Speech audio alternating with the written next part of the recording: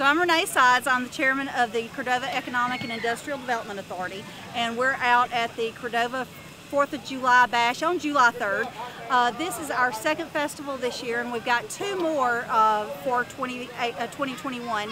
We've got a Harvest Festival on October the 16th, and then we've got our Christmas market on December the 4th.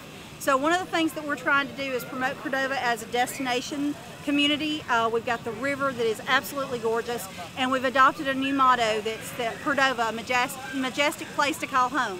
Ceida has recently constructed, through funds from the Walker Area Foundation, a pavilion that's going to be for the use of all the residents in Cordova, and we're in the process of setting up a farmer's market there. So I just invite everybody out, get a fresh look at Cordova, because lots of great things are happening. I'm Jeremy Pate, Mayor of the City of Cordova. We are thankful for the Industrial Development Authority for the things that they've done to help create this events committee and do the things necessary to bring these events to come to pass here in the city.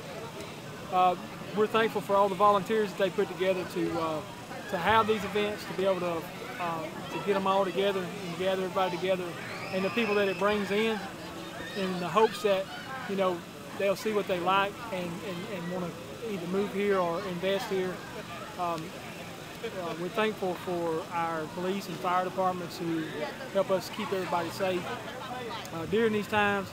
We're thankful for Cordova First Baptist Church for putting on the fireworks tonight, for the they do every year, and the things that they do to volunteer to help the city.